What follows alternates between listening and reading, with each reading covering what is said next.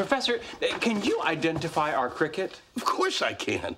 I can identify every insect and arachnid on the planet. Not that that's going to keep me from having to move in with my daughter in Oxnard. And we're not talking Oxnard at the beach. No, we're talking Oxnard in the onion fields. Well, could you look at Toby? Toby?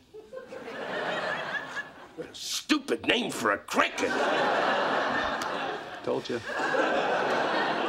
It's a field cricket. Yes, wait, Dr. Crowley, are you sure? Young man, I've been studying insects since I was 8 years old. You know what they used to call me in school? Creepy Crawly.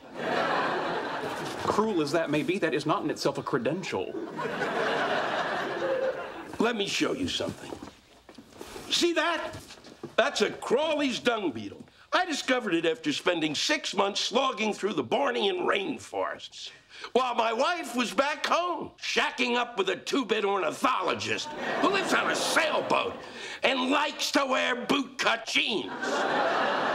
So when I tell you that that's a common field cricket, you can take that to the damn bank, because God knows I can't. That tramp took me for everything.